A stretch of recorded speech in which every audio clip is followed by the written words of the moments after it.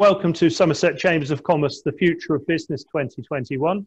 If I may, I'll just introduce myself. I'm Stephen Hennigold, CEO of Somerset Chambers of Commerce. A little bit of housekeeping for today. Could I ask you to put any questions that you have for the Q&A session in the chat box? Alistair Tudor, who's running the Q&A session, will pick those up. And also, could I ask you, unless you're speaking, to turn your microphone off?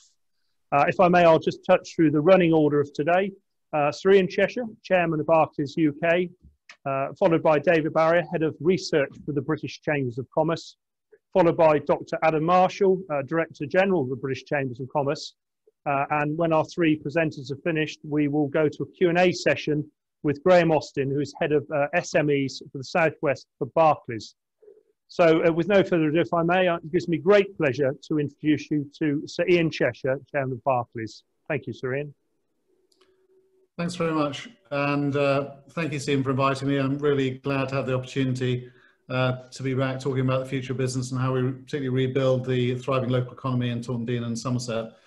We're very glad to support the quarterly economic surveys across 2020, and we're going to talk a bit later about the results from Q4 in 2020. And obviously these are incredibly challenging times, and we're very keen at Barclays to make sure we stay close to what's happening on the ground and use surveys like the QES and our data to make sure we understand what's happening so we can respond.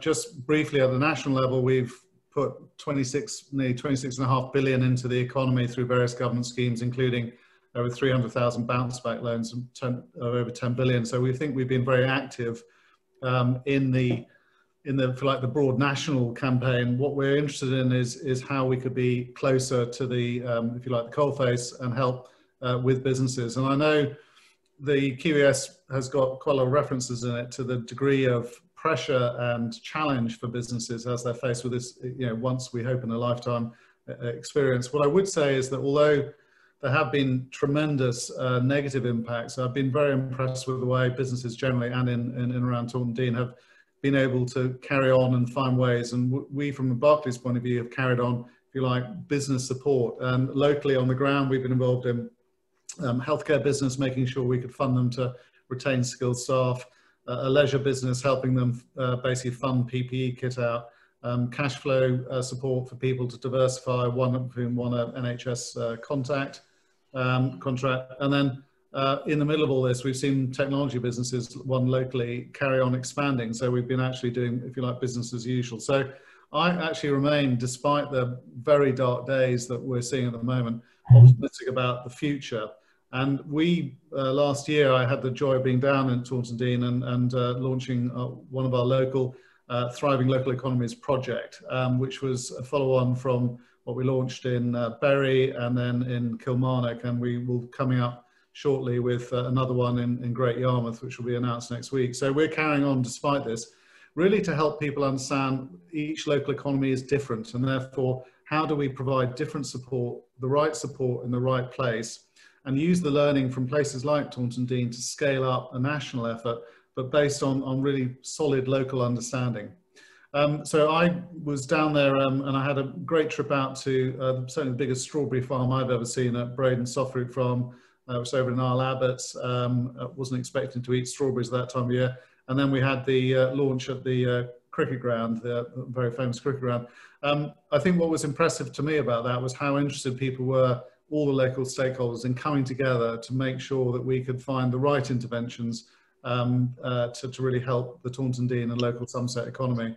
And although we've had quite a lot of challenge with COVID, because it's meant we couldn't do some of the things that we would like to have done, particularly in terms of local personal interventions, we are very keen to continue our support in the local area and to continue our work. So we've done, for example, Barclays Life Skills Programme has been in with Year 9 pupils across Taunton Deane.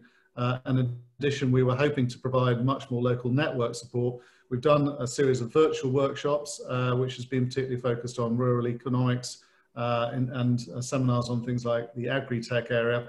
But we would hope to come out of this sort of COVID period with even more enhanced local support. So I think if we sort of talk about what we need to do going forward, Barclays in the thriving locals economy is very committed to learning how can we support an economy of the type and scale of Taunton Deane and Somerset with its particular needs.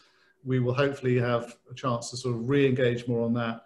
In the meantime, I think what we want to do is share some learning and share that knowledge of what's going on from the QAS and our own data. And I think Adam will talk a bit later about sort of some of the future businesses. I'd be very interested in, in hearing what you and others have got to say, Adam. But my takeaway from what we've seen in the crisis is that it's put a huge premium on the value of flexibility and adaptability.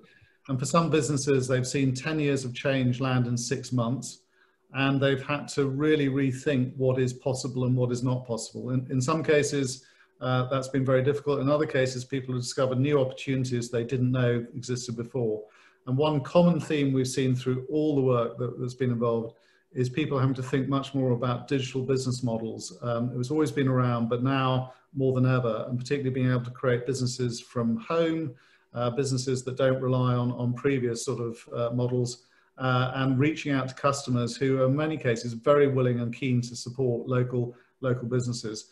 So flexibility and speed of movement, the businesses that have, I think, found it most difficult, and I speak as a sort of former retailer really, are those who have been locked into difficult long-term leases, even with the government's help on business rates, and who haven't been able to therefore reinvent themselves. Those that have been more online, more digital, more service orientated have been able to do extraordinary things to reinvent themselves, and that is a real tribute to the SME community nationally and in this area. So we have seen some great examples of businesses pivoting, changing business models, moving quickly. And anything we can do to help support businesses to become even more dynamic and find the opportunities, because even in this difficult time, there definitely are opportunities, and support people through the mind the gap period I think we're facing. I think the opportunities for business coming out of this will be interesting and varied and actually potentially turbocharged, because just to conclude, the thing I've taken away from both Barclays and certainly some experience of BT and other businesses I'm involved with is people have found they could do much more dynamically, including taking 25,000 people and making them work from home in the space of 2 weeks. If we can do things like that, what else might we be able to do? So the positive from the pandemic, I think, is we've changed the art of the possible, and we've recognized the value of flexibility and quick movement and being brave to make decisions. The challenge remains that we still need to fix some of the longer term things for thriving local economies, particularly the skills and the local network. And I want to finish by saying that Barclays are absolutely committed to the further investment in the Thriving Local Economies project and understanding how we can best support. If you've got individual questions about the Barclays particular sort of contribution, then Graham Austin might be the best person to talk to. But I'm really thrilled to be here today and really, salute those of you that have had to deal with this extraordinary, awful episode. And hopefully we can see maybe H2 next year some sort of opportunities and some reasons to be cheerful. So thank you for that, and I'll hand back to Stephen. Thank you, Sir Ian. I too remember that wonderful evening down at the Somerset County Cricket Ground where we met, and there was a huge number of businesses and stakeholders attending. And I too share your optimism for the future. I think there is some optimism to be had. In that way, I'm now going to hand across to David Barrier, who will run through the British Chambers of Commerce Quarterly Economic Survey Q4 results. Thank you, David. Brilliant. Thanks, Stephen, and good to see you all. Thank you for inviting me to talk here. So I'll just give a quick overview of really the key headlines from the Quarterly Economic Survey for Q4. We released the data last week. We released the national headlines last week. Somerset, of course, are an enormously important part of that process. Obviously, we rely on businesses to complete the survey. The survey is only as good as the quality of the responses we get back in, and the quality is always very high from businesses. So I want to thank you all for those that have participated. Hopefully you can all see my screen now. If not, please shout. So just a bit of context before I touch on the key headlines. The QES is arguably the most important independent business survey in the UK. It's a simple survey. It just asks businesses how things have changed over the last 3 months, how businesses expect to see things change over the next 3 and 12 months. And from that, we can get a very general understanding of the structure of the UK economy for the quarter. It's worth pointing out, of course, that we are capturing general trends. So particular businesses might have seen a fantastic quarter or a terrible quarter, but what we're capturing is the general trend for the bulk of the respondents. The key objective of all of this is to create better business policy. So we brief the Bank of England, we go into the Treasury Department, we speak to BEIS on a regular basis about the data, what the data is showing, with the view to providing the best possible evidence base to them so that they can make better decisions. But obviously we also use it to position the Chamber network publicly, and here are a few press cuttings from last week's press release that went out. Interestingly, we got quite a lot of international interest, so the Washington Post ran the story last week, as well as the national press in the UK.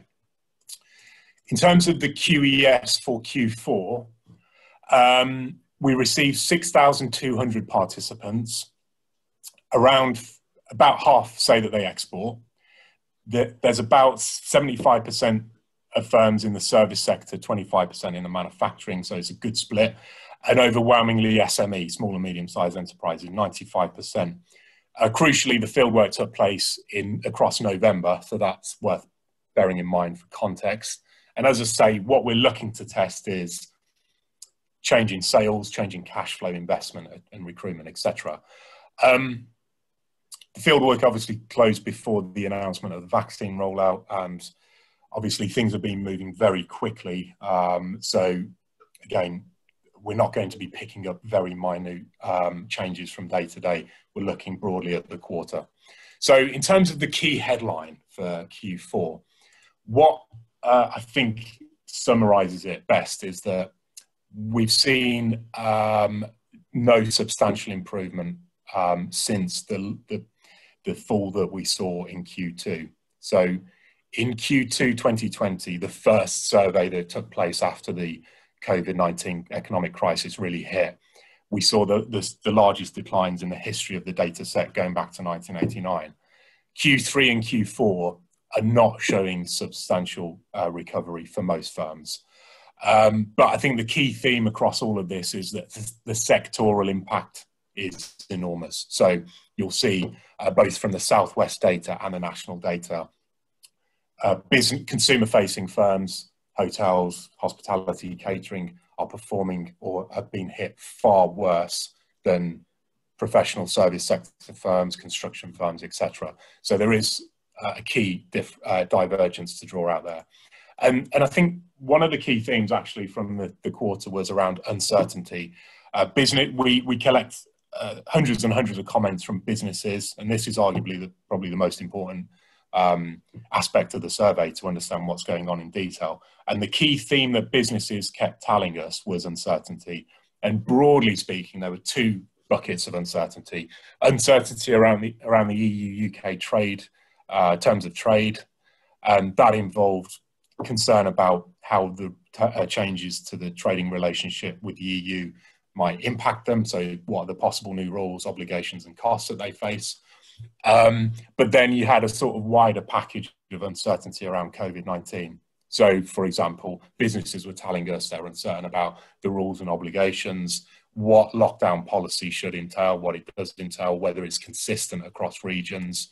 But then longer term, businesses were telling us from a range of sectors, they were concerned about changes to consumer spending habits. So what happens after the crisis is over? Is there still a viable business model to persist with? And what happens with government support? Is that going to stay in place and support me?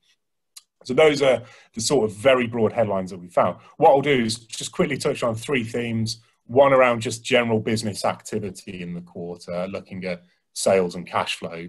Another around recruitment, and then a final one around investment and confidence.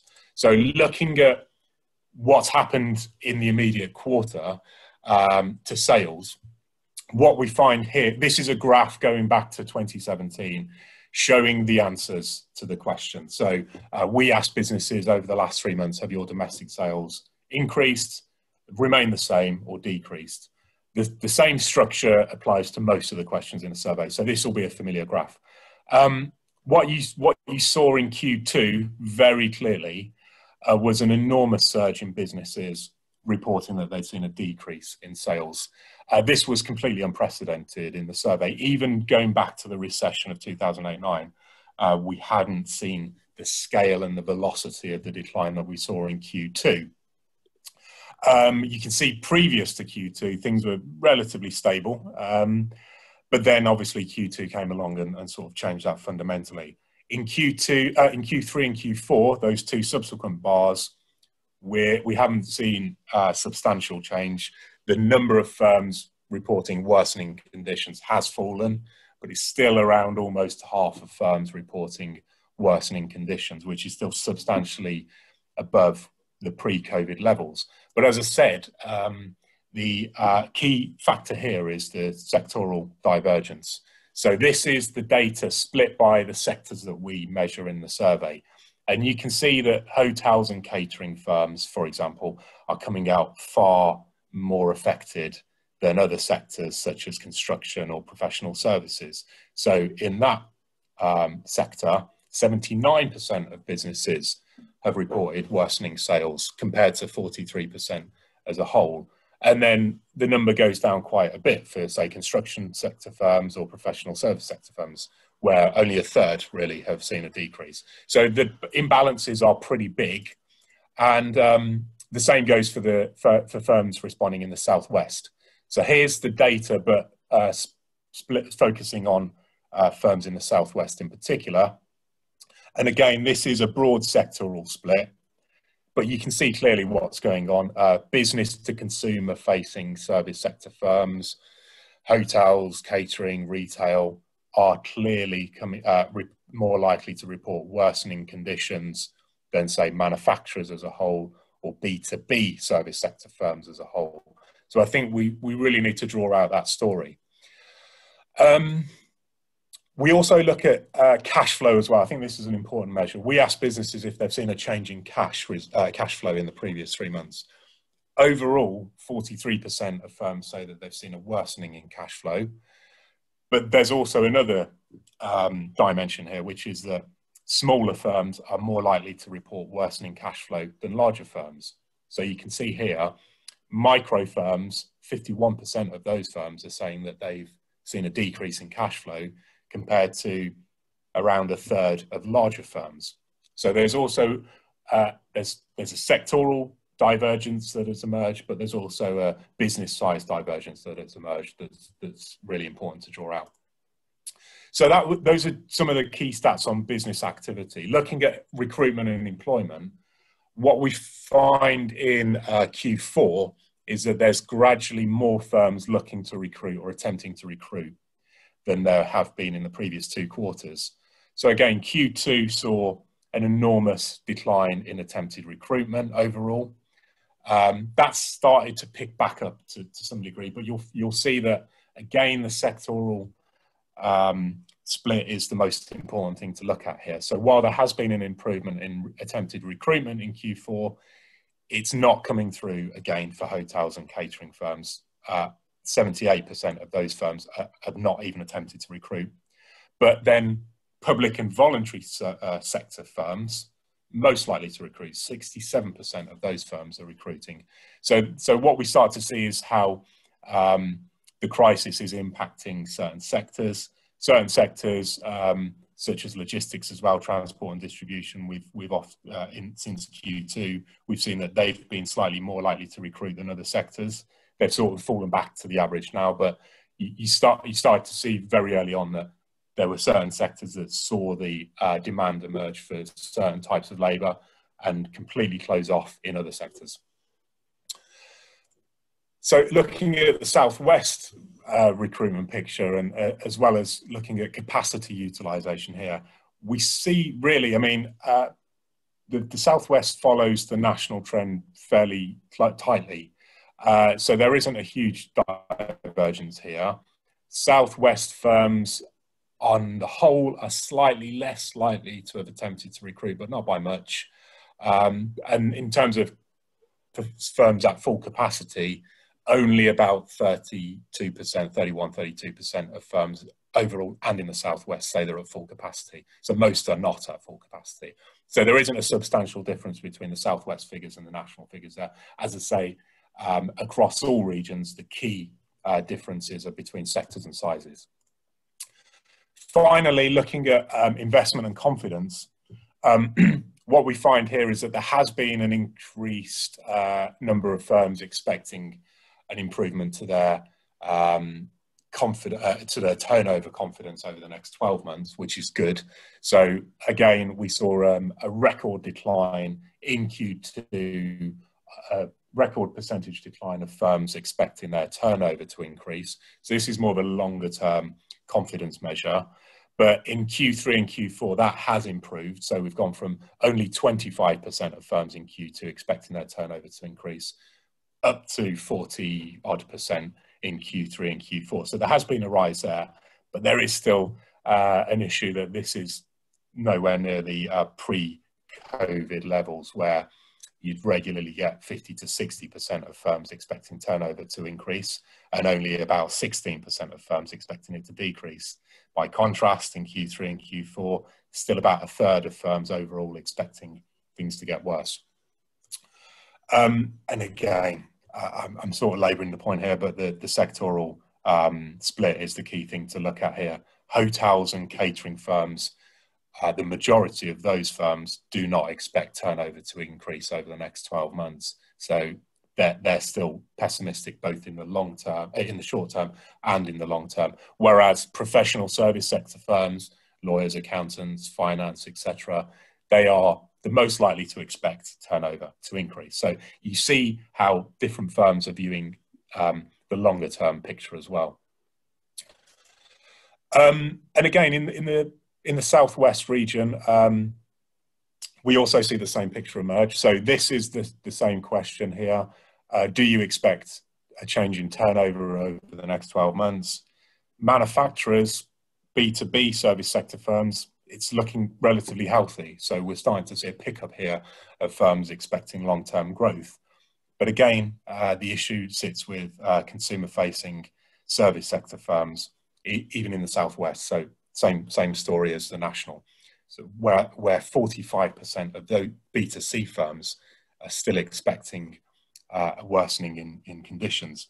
So really, I'll just stop there. The key takeaway for me, really, looking at this data, and again, 6,200 responses, very strong sample from across the UK. The key takeaways really is that most firms, on the whole, are still not seeing recovery take place. In fact, still a very substantial number expecting the situation to get worse, but that masks the underlying sectoral and business size breakdowns where we as policymakers, as businesses, we're going to have to identify how different businesses are responding to this crisis. And I don't think there's a one-size-fits-all view of this. So I'll just leave it there and hand back to Stephen. Thanks.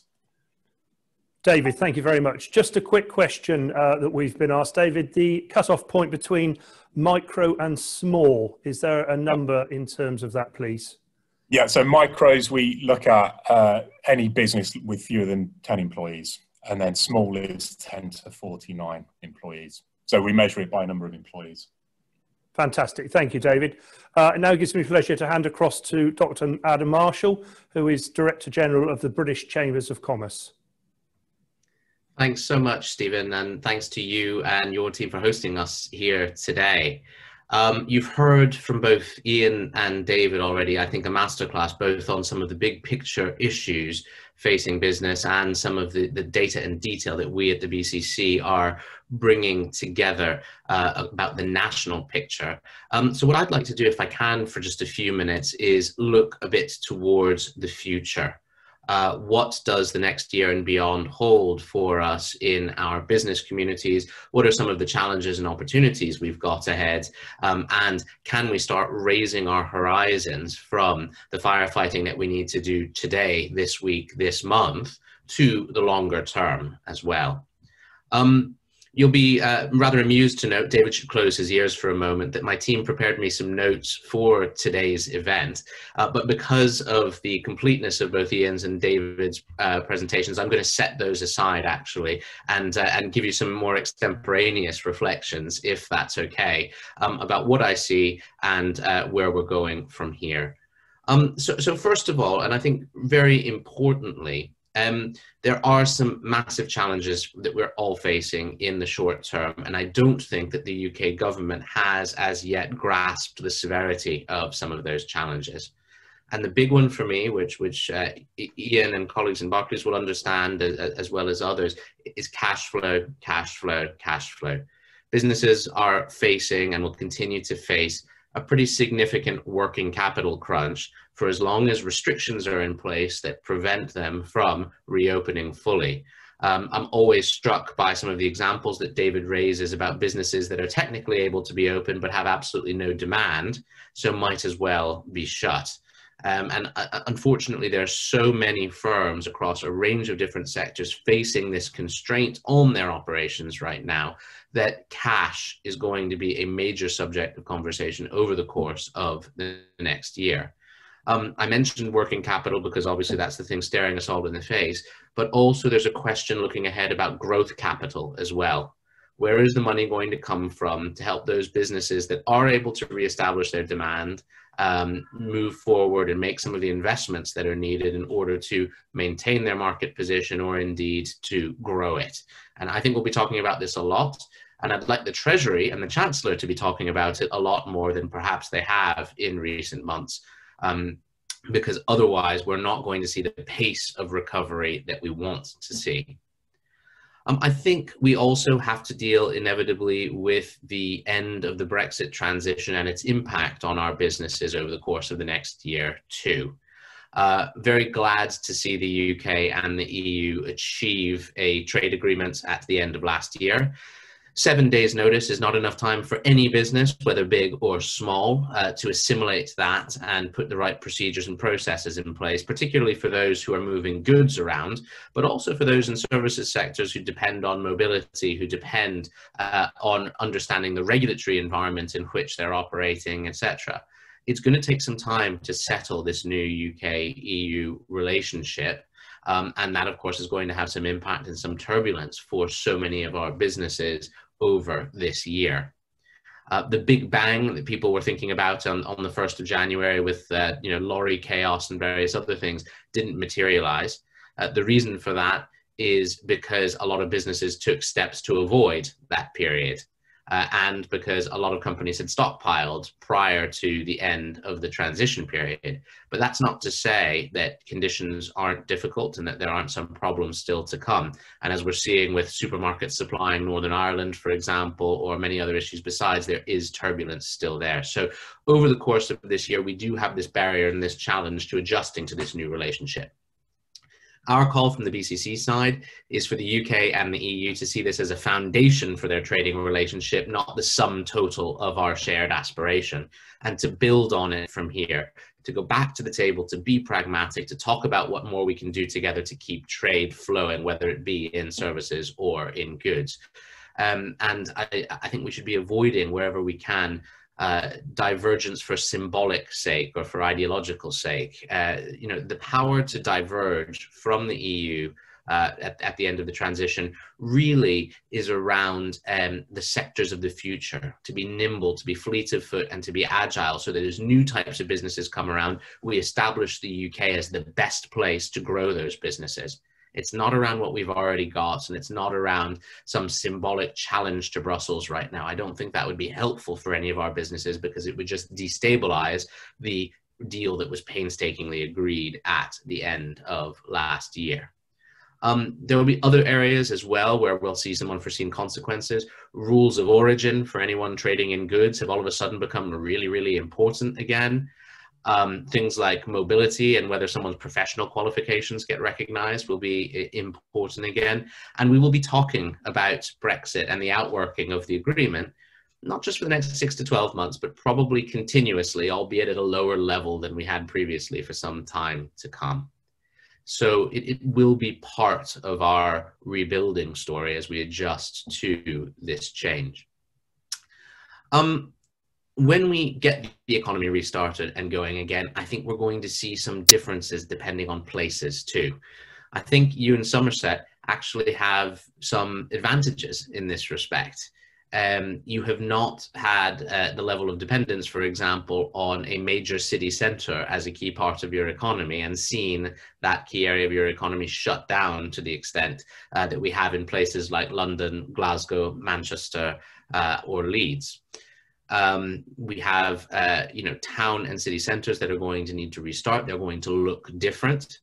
Ian mentioned, the work that Barclays is doing on thriving local economies. Well, the shape of those local economies and the way we use our places is going to be different as we come out of this experience.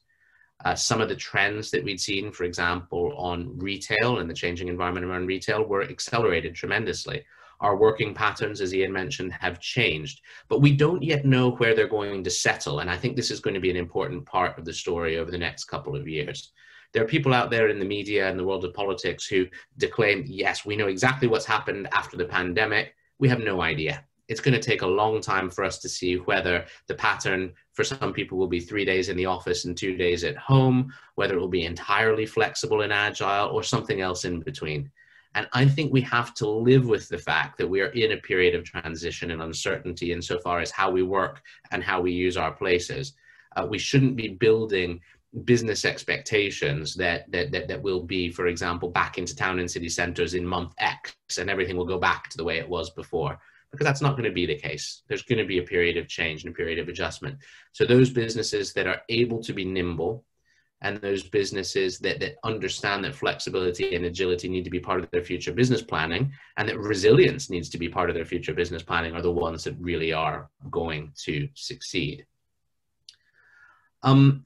When we look to the future, and just finally on this place element, I think those areas where you have residential property together with commercial and industrial property and amenities all within a 15 to 20 minute radius, you will see places thrive. Somerset is lucky in that context. You have a lot of communities that would fit that description. I think you'll be hearing a lot about the 15-minute city or the 15-minute town in years going forward. So in a sense, you have a good starting point in the county to build and become more resilient as we face this future of change and difference. But then when you move on from some of the changes wrought by the pandemic to look towards the future, I think one thing that's very clear to me as I conclude my time as Director General of the BCC in the next couple of months is how important a forward plan is for the United Kingdom. Now, I'm sure we can discuss this, a little bit later on, but my view is that the UK government does not have a coherent economic plan for the next 10 to 30 years as to how the United Kingdom could develop.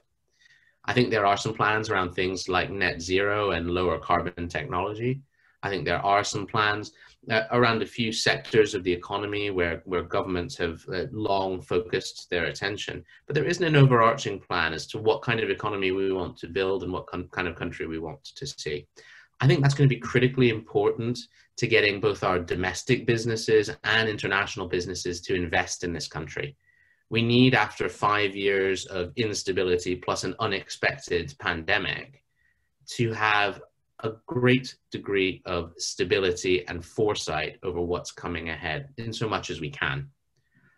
So this goes down to things like, as I was saying earlier, making the UK the jurisdiction of choice for new and growing businesses, the place where the regulators are fleet of foot, where the investment climate is really good, and where the tax environment as well is appropriate so that companies can grow here and really invest here.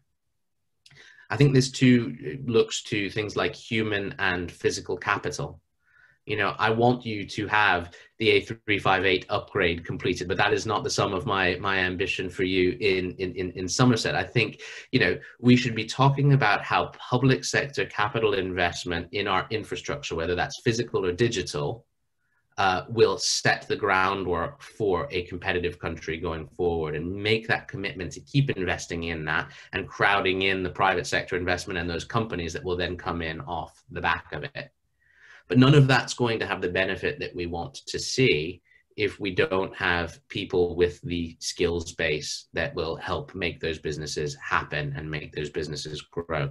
So getting to a point where we stop talking about our skills and training system and actually shift it so that it's really responsive to the needs of businesses in our communities, and that people have the ability to retrain as they shift perhaps from one sector where they've had parts of their career to another, and being a place where we don't change the rules of the skills system every 6 to 12 months, but keep it in place for a long time so that everyone grows in confidence that we are the place in the world that is building the best human capital will be critical. And then I suppose finally, Stephen, if I may, I want to say something about chambers of commerce in all of this. I think we've seen over the course of the pandemic that community matters and that business is an incredibly important part of community. And that is the living incarnation of what a chamber of commerce represents.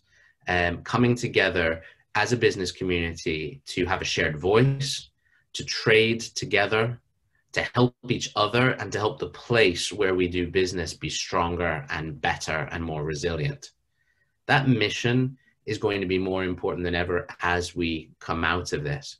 So whether it's Somerset Chamber or one of the other 52 across the UK, or one of our 70 British chambers in markets across the globe, coming together as businesses to solve problems and to try to make the world better for businesses and for people in our towns and cities is going to be absolutely critical. So to end on an optimistic note, I think that the golden age may be ahead for chambers of commerce and that mission of civic business coming out of the time that we've just lived through. And I look forward to discussing that and much more over the coming minutes. Thanks, Stephen. Thank you, Adam. And I too share your view in a very optimistic future. And also, I think in terms of opportunity, we're now going to move to our question and answer session. Our three panelists will be taking those questions. Alistair Tudor, just go through those. And also Graham Austin, Barclays Head of SMEs for the Southwest. So if I can move across to Alistair and we can start to review the questions that have been placed in the chat forum. Thank you, Alistair. Thank you very much for a very interesting discussion. First question is going to be for Sir Ian Cheshire. So, Sir Ian, I'll just spotlight you and then I'll ask the question. So I've got you on the screen, I'll ask it quickly. In terms of the recovery, you mentioned the recovery in the second half of the year. What do you think that this will look like? And where do you see it start to sort of emerge first? Where do you see it starting? Okay. Well, look, echoing what Adam says, I think you've got to treat all of this with a high degree of uncertainty, but there is no doubt at this point, I can make sort of two predictions that I'm relatively comfortable with. One of which is there is no doubt there is a pent-up demand in certain sectors in the same way that the crisis has hit much more brutally hospitality, travel in particular, and some of the B2C facing customers operations. There is a huge desire for people to get back to, quote unquote, some form of normality. And I think you've already seen it this morning with stories about people booking, the over 50s being confident enough about vaccines to start booking holidays for the second half of the year. So I think you will see pent up, if you like, deferred or frustrated spend bounce back in some of the areas that actually have been worse hit. Sadly for some of the businesses in hospitality, that will come too late. And actually, oddly, I think what it'll mean is that for those that are able to survive and prosper, they might do even better. So it'll be quite a big rebound, I think, personally, in some of those areas. People haven't lost the desire to go out to restaurants and pubs and hotels. But I think the other thing, which is harder to gauge, is that the uncertainty that Adam and others referred to meant that households have built up a huge reserves of cash at the moment. Actually, also businesses have built up huge deposit balances, and they've got to start being invested somewhere. So I think there's quite a decent chance of a 6-month spending bounce. Now, I don't think it's going to sort of change the sort of period, maybe over sort of 2 to 3 year period, but it will give us, I think, a quicker recovery out than we've seen. The caveat is that, you know, what we don't yet know is how many of the businesses that have been really stricken will get their way through. And to echo the point on cash flow, it's all about surviving through to some form of normality. And then some business models sadly have gone, you know, and certainly the a lot of the big retail town centres operators, obviously I know Debenhams, and Debenhams are very involved with previously the head office at Taunton. There is, unfortunately, I think, you know, some serious casualties involved with this. So I think you can see an uneven picture, but a big splurge of consumer spending. And then probably, to Adam's point about the lack of a national plan, I think we will start to see more targeted efforts from the government to get a Build Back Better, Build Back Green, and Build Back regionally. And the final point I make is actually, I think potentially Taunton Deane and Somerset generally are actually well positioned now for people who've decided that 15-minute city idea that Adam referred to, but also that people can run businesses from all sorts of places, and what they value is the community, the space, the green opportunities. And actually, I would be more confident about the opportunities for Somerset generally in the next sort of 3 to 5 year period than many other parts of perhaps, say, sort of big inner city.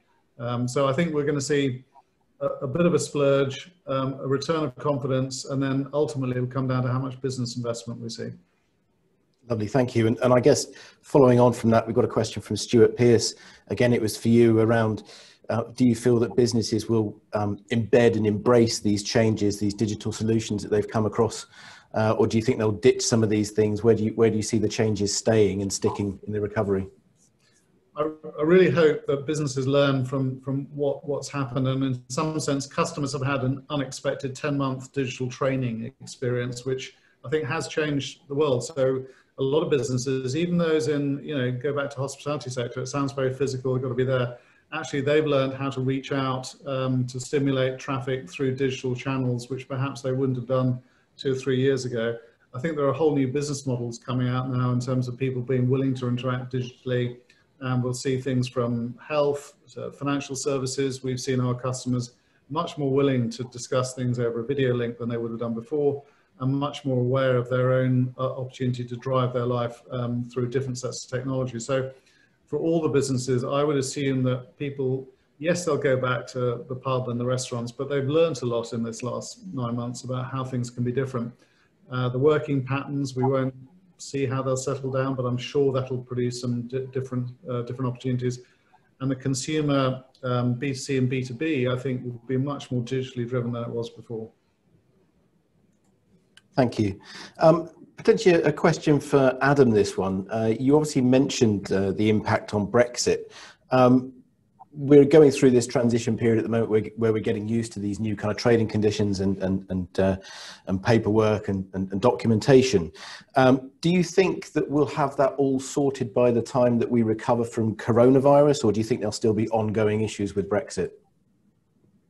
I think there will be ongoing issues because there are so many elements of unfinished business in the agreement that the EU and the UK reached at the back end of last year. Businesses will get used to filing customs declarations, for example. That they will, that's something that is going to be required for moving goods across borders. I think they will get used to that. I think they will also eventually start to get to grips with some of the rules of origin that are included in this deal, as they are in other free trade agreements around the world as well. But it's if there's any change to processes and procedures. So for example, if the EU side decided all of a sudden to change the way it handles agricultural checks, or SPS checks as they're known, that could create some additional complexity. If the customs rule book changes in the Republic of Ireland, in France, in Belgium, or in the Netherlands, again, you could see businesses having to make further adjustments to their procedures. So I think the new relationship with the EU needs to settle as much as it can, but we have to realize it will always be dynamic at the margins, and there will be probably some continued change and some unexpected sources of friction that will affect businesses. The reason why we're arguing that the UK government and the European Commission should remain at the table pretty much permanently is to try to seek to mitigate and reduce those sources of additional friction where they can. We would hope that they would both take a pragmatic approach, which is in the interests of traders on both sides. And when it comes to services, I mean, the sky is the limit, because there's so little in the agreement for services that there's still more big deals that could be done between the UK and the EU to enable service providers to trade across borders successfully. So it's going to be a long-term thing. If you look at the relationship between Switzerland and the European Union, the EU was adamant that it did not want another Switzerland, someone that it was in constant communication with and constantly negotiating with. Well, I'm afraid that's exactly what we've got coming out of this, is a UK that will be constantly negotiating with and updating its trading arrangements with its closest neighbour. So Brexit may fall away from the front pages, but it will be a continued business issue on all of our risk registers for some time to come, I think. I wish I could be more optimistic on that point, but I think that's just an admission of the reality that we currently face. Yep, absolutely. Okay.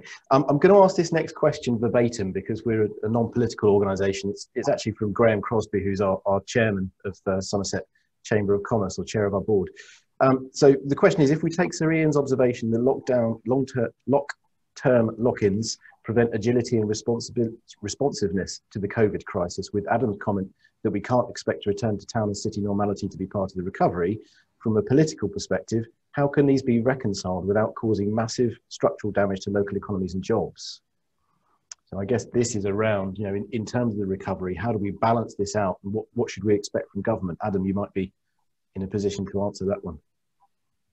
Goodness, this is an incredibly difficult one, because it feels like you're treading into the territory of very big public health decisions, and whether there is in some way a trade-off that someone like us can opine on between people's lives and well-being on the one hand and the openness of the economy on the other. I find that extraordinarily difficult territory, and we as chambers of commerce have tried our best not to engage too much on that front, but rather focus on what can be done to help the economy and to help businesses get through this period so that we can reopen safely and successfully. The biggest danger, as far as we're concerned, is stop-start lockdown and stop-start business support. Unfortunately, we have both of those right now, and that's why I think that the impact on so many firms has been so catastrophic. Government decision-making is sort of catching up to the events and the data rather than trying to get ahead of it. And I think that is a big source of difficulty for many of our businesses. One of the best ways you could get around that, I think, is if you said, here is the plan for support, financial support for businesses for the whole of 2021. If the Chancellor stood up tomorrow and said, we recognize that this crisis is going to take a little while to resolve. We recognize that whilst we may come out in the springtime of some of the worst lockdown restrictions, that there will be unexpected things hitting our businesses and our communities over the next 6 to 12 months until vaccination is widespread enough that we can reopen the economy fully. So therefore, I'm setting out this threshold for support for businesses in terms of cash flow support, job support, etc., for the remainder of 2021. We think that would be a mature approach rather than drip feeding measures every month or two that, you know, someone stands up and says, here's a little bit more support for businesses, because it would give people the ability to plan through an incredibly, incredibly difficult year. One where, as Ian was saying previously, a lot of companies are running out of puff, having run the marathon and with the finish line in sight, they just don't have any cash left and they can't keep going because they haven't got any demand. If you offer that support out, they may get over the finish line and then be able to recover and get some electrolytes back in their system and a space blanket over them now that they've finished that marathon. So more consistency in policy making and more consistency in support. Because quite frankly, and I say this to government ministers when I see them, hope is not a strategy. Hoping that the vaccines have an impact by the spring does not constitute a strategy for supporting businesses and the economy through this difficult time.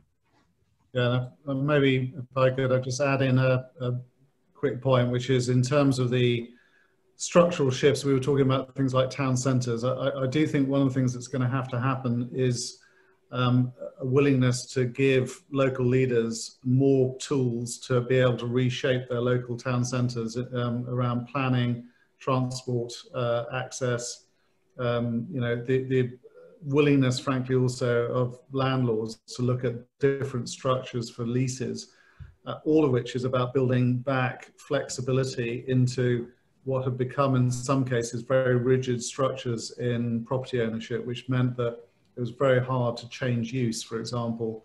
I think we'll see a very different set of town centres with, unfortunately, some casualties and blocks of people who will find that the business they used to work in has gone, but they will find other things. And the challenge, I think, for the leadership in community levels is to try and work out what can we do to maximise the redeployment of space, people, assets into the industries that will flourish in the next 5 to 10 years. And business is always about continual reinvention. Where it gets difficult is if it becomes stuck in arrangements which can't change. And I think the previous assumptions about how you manage town centres, you manage local economies, and hopefully we can support this with thriving local economies, is to say, look, everyone's got growth opportunities. What we've got to do is help figure out how do we remove barriers to being adaptable and flexible, because the best form of resilience is the ability to change. And I guess a question maybe for you and Sir Adam as well. There's a question from a number of businesses. Stuart Harris has asked, do you think there'll be more funding for businesses to make the transition to digital? If we're going to hang on to a lot of these updated working practices that we got, do we need support, do we think? Are we hearing that from businesses? Well, Adam can comment. I mean, my comment would be his point about stop-start is that the business support has been seen through a sort of lens of the crisis, which is how do we just keep everything going? What there isn't necessarily is the strategic thinking about what we want to be. And I would have said that digital skills are, probably the single biggest area that the government should be investing in. I wouldn't, frankly, be holding my breath for a lot of support on that front, because I think the government is beginning to count the cost of all its various forms of support and is going to get a little bit constrained in what it can and can't do. But if I had to pick an area for Adam and others of us in the business world to lobby the government about, it would be precisely in that area. Adam, anything to add on there? Yes, no, I mean, I do agree with Ian. I don't think we're going to see lots of cash handed out to businesses after the immediate crisis is passed in order to adapt or change. So I'm setting my sights more on making sure that businesses can choose to invest their cash resources in the adaptations that they need, rather than pay it all over to government. I'm very worried about the tax environment when the crisis, the immediate crisis, comes to an end. We have successfully, I think many of us, lobbied the Chancellor and others not to start raising taxes immediately because it could kill off the recovery. But I'm very worried that the government has a manifesto commitment not to raise taxes on individuals. So who will it go after? It will go after entrepreneurs who have built businesses over the course of their lifetime through capital gains tax rises. It might look at business tax rises of a variety of descriptions. We already know that the self-employed are going to face higher national insurance contributions because of the support that they've been given during the crisis. My fear is if we end up as a high tax, high regulation environment, we won't get either the homegrown businesses or the international investment that we know we're going to need to succeed. So I'm less focused on what money gets given to businesses in future. I'm more focused on how businesses can keep more of their own cash in order to reinvest and be incentivized to invest in growth, in innovation, and in change, rather than anything else. Well, you've created a beautiful segue there, Adam, so thank you very much. I've got a question from Nigel Hatfield saying, expanding on the call for a plan for the UK, would you like to see incentives offered to companies to invest in UK manufacturing? Oh God, yes. Yeah, that's a simple one, isn't it? Yeah, there's so many places you could start with that. Okay, let's start with business rates. It's completely insane that a manufacturer that improves their premises faces a higher property tax bill the next year, when that premises improvement might be contributing to productivity, it might be contributing to a more competitive business, et cetera, et cetera. We need to remove plant and machinery improvements from business rates bills. That would be one incentive right there. We should blow the doors off on the annual investment allowance for companies that have capital. You know, Ian mentioned that there are a lot of companies that have quite a lot of money on their balance sheets right now. You want to encourage them to invest that money. Well, I mean, they're not making any interest off of it if they've got it in cash, that's for sure, and they're losing the value of it. So you know, why aren't we massively increasing investment allowances and capital allowances for businesses so that they put that money here in this country and build more competitive manufacturing facilities? So I agree completely with the point made by the questioner. We should be doing that sort of thing, getting those incentives in place for the medium term. Yeah, let's bring the conversation a little more local. I want to bring in Graham Austin, who's head of SMEs for Barclays in the Southwest. We've been asked a question, simply one word, well, 4 words: Tesla, our big opportunity? ? Graham, can I put you onto that one, please? Yeah, I mean, if anyone has got Mr. Musk's phone number and would like to give him a call to talk him into the benefits of coming to the Gravity site, then, you know, I think absolute game changer, both in terms of, you know, inward investment profile, highlighting the area and what's available. I think, you know, I don't know the detail of it. I haven't got his phone number, but maybe someone at Barclays has, so let's see what we can do. But the thing is, I think if you look at that in terms of the type of size of site that he's looking for and the connectivity that he wants, it must be on a shortlist somewhere. So I'm hoping we're still in the game somewhere, and yeah, as it says on the questions, yeah, a big opportunity, yeah, without question. Okay. Following on from that, Graham, I know obviously you're very heavily involved with the Thriving Local Economies project in Taunton specifically. What are your plans for 2021? I think we were all caught in terms of having to stall a bit of what we wanted to do for the Thriving project with the COVID. We were taking advice from our external think tank Demos to say what were the real needs locally and how could we get the best impact for what we're going to roll out locally. That obviously stalled. We've done a fair amount of things over the year, but mainly virtual. We have got a few things coming up. We're doing more deep impact involvement with some very vulnerable children in the area. We're taking that up via an external charity with the help of some Barclays staff to really act as mentors for those young people coming through the education system and hopefully onwards. We've got some interventions which we're looking to roll out. We're hoping by the end of Q1 we can take stock of the impact of COVID and what we could actually deliver for best impact locally. But in my day job, which you know, I am head of SME, and one of the biggest things is to support SME.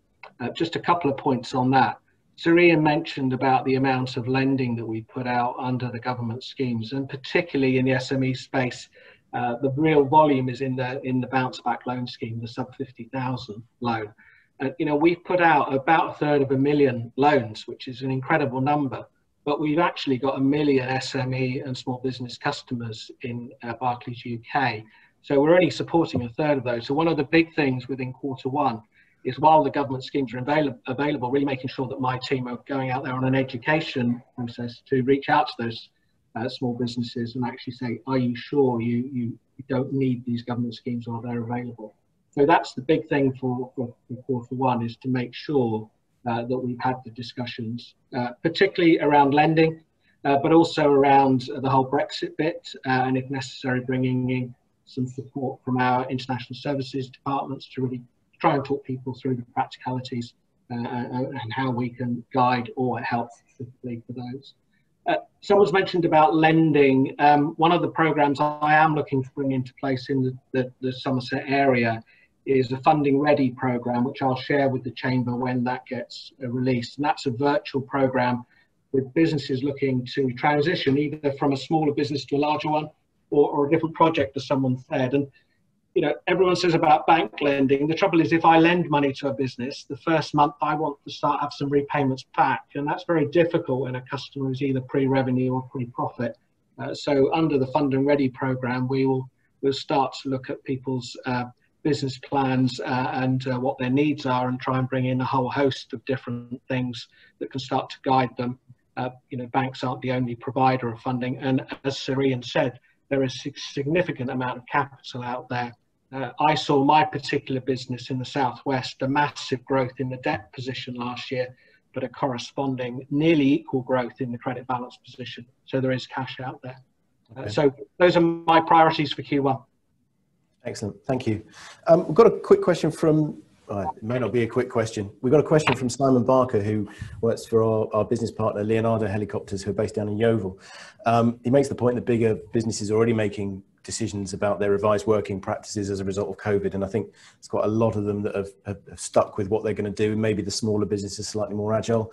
But he's got a fear that the short-term analysis of the situation is maybe hiding this kind of slightly ticking time bomb around mental health, well-being, talent, especially the younger talent. Those of us with children of the school age understand the pressures of trying to work and balance an education when everybody's at home.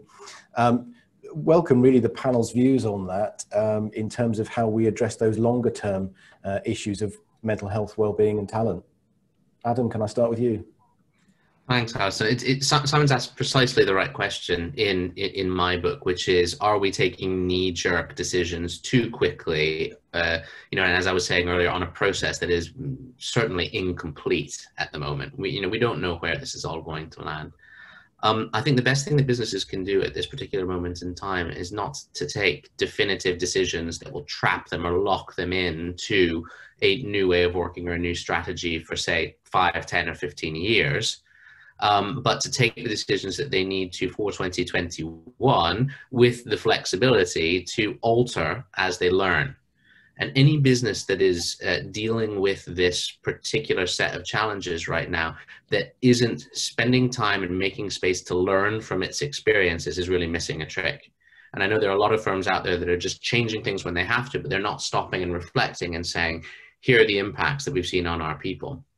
I'll give you an example, from our own business, and David can probably corroborate this. People were pretty happy early on that they didn't have the commute to deal with. But then they noticed that their working hours were expanding, and they noticed that there was no division between their working time and their home time because they were always accessible. Because in the midst of the crisis, we were having conversations at 8 o'clock or 9 o'clock at night because something was happening with the government, and people were back at their desks at 7:30 the next morning. That is sustainable over a short period of time in crisis, but it's not sustainable for the long term. And if we hadn't stopped and reflected on that and tried to put some rules in place in order to manage that, I think people's mental health would have been affected hugely. The only other observation I'd make is we're social animals at the end of the day. We like being with other people.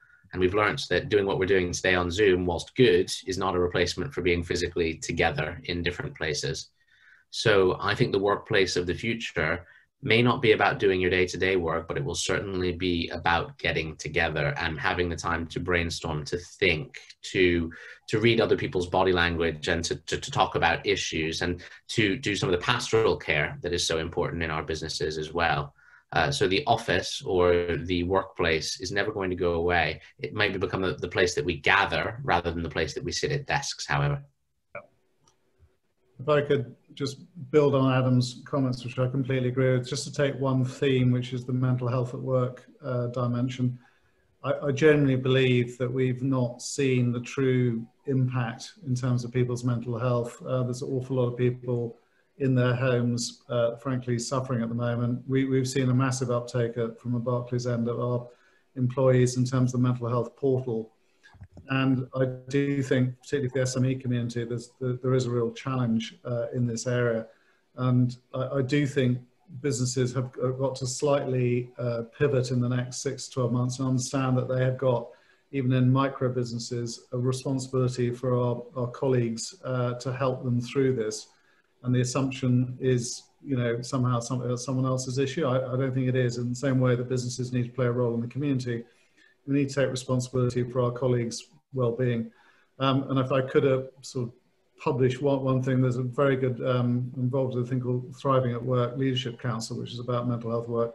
The mentalhealthatwork.org.uk website has got a great set of resources, which is specifically also designed for smaller businesses that don't have big HR departments. And if I could make a plea for people to really check in with their teams, I think as we emerge, and I completely agree with Adam, I think there'll be a settling down period. We'll do more, we'll be thrilled to see each other again, and there will be probably a bit more home working than we had before, but not necessarily a reversion. But I think the scars that people are carrying from some of the anxiety and depression, and some of the people also being bereaved, there is a big job to be done. And if you need help on those, I'd urge you to look at the website and get all the help you can, because we all need to help each other in this next phase. Absolutely. Okay. Thank you all. I'm going to have to wrap up the questions there. There's some great questions, so thank you very much to everybody that's asked. I'm going to hand back to Stephen Hennigold now. Thank you, Alistair. My closing remarks are, first of all, a thank you to the Barclays team. A thank you to Sir Ian Cheshire. Thank you to my colleagues, David Barrier and Dr. Adam Marshall at the British Chambers of Commerce.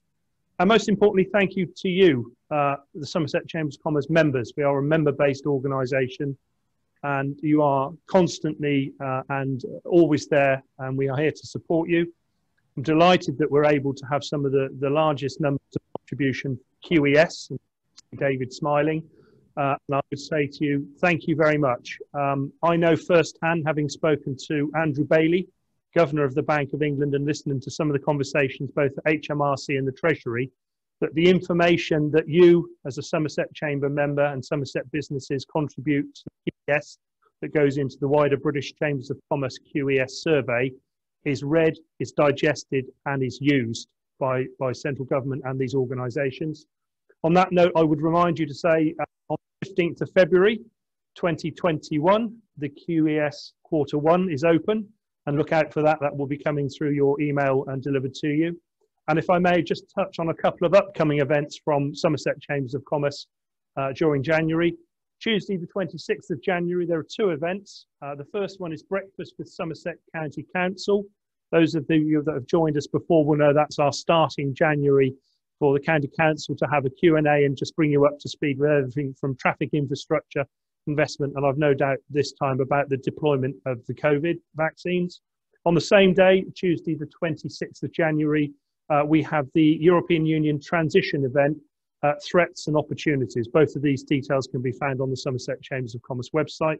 And finally, on the 3rd of February, we have the MD CEO Forum. Those of you in that position, MD CEOs, you will know that that's very much Chatham House rules, and you would be welcome to join me on that.